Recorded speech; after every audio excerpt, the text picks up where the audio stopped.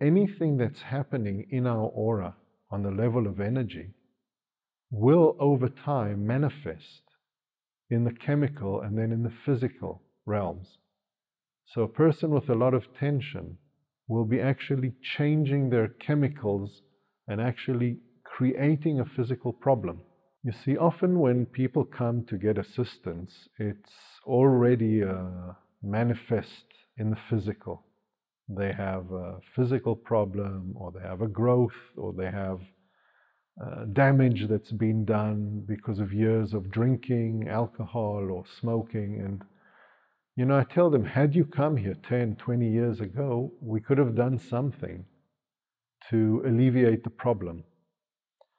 And people can actually learn how to take care of themselves on an energy level so that it doesn't get to a physical problem.